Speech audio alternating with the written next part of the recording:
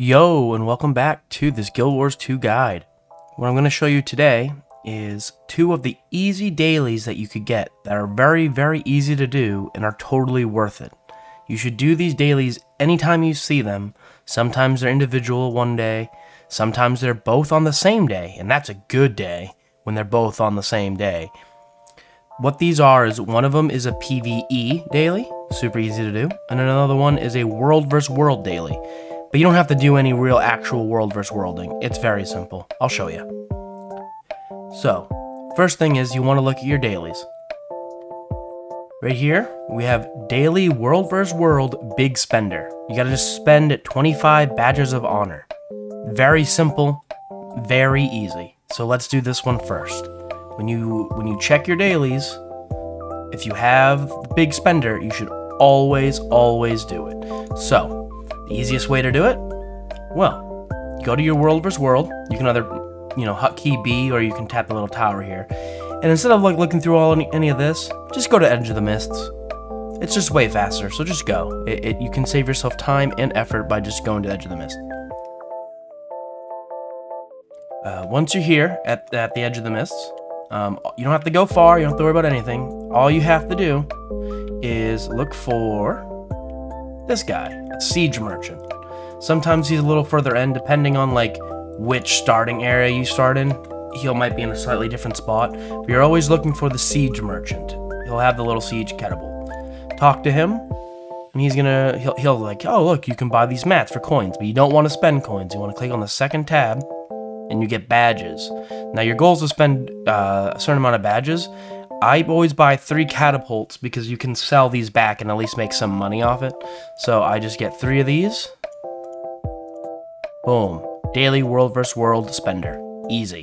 Now, why does it matter? Why it's a big deal? Well, one, it's one of your 3 dailies done for the day. If you do 3, you get an easy 2 gold. So it's always worth doing. But the real reason is, when you do it, you get this chest.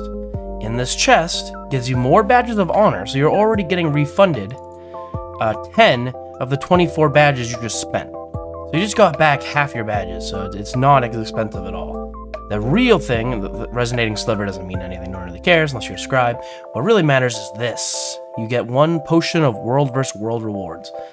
This potion fills up a world versus world reward track, just like in PvP. By drinking the potion, you can just get a little bit of this. The best use for that is for things like Gift of Battle. Because if you want a legendary, you need a Gift of Battle. But let's say you loathe World vs. World. Well, by getting these potions, you can drink them up and you can fill up your entire thing. You'll never actually have to do any actual World vs. Worlding. As you can see here, I have 87 in the bank, so I now have 88 of the potions. And I've been holding on to those. So that's what you want to do. You just hold on. I'm holding on to them till End of Dragons comes out. We'll see what I actually can do with them if I need them for anything. But yeah, stockpile those every day and do that. So that's one very easy daily. Now the next very easy daily is called the Mystic Forager, and I'll show you that now. So here we are in Lion's Arch. I figured I had to come here because it has the actual Mystic Forge. So this is the easiest place to go. But you don't have to come here, you just need to use a Mystic Forge conduit or whatever. Like I personally have my own in my inventory. I have this. But this works too. So the other daily that we're talking about is this. Daily Mystic Forger.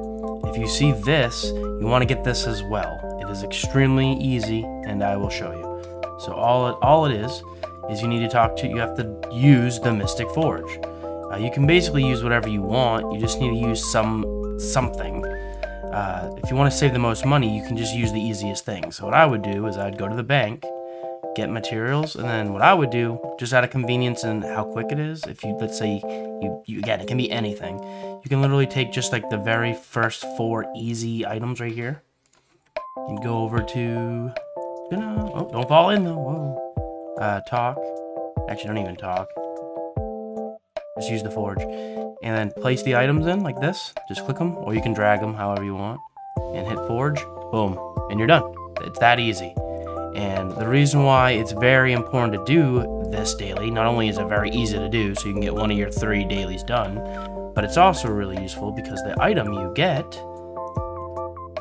in the chest. Here we go. You ready? Boom. This.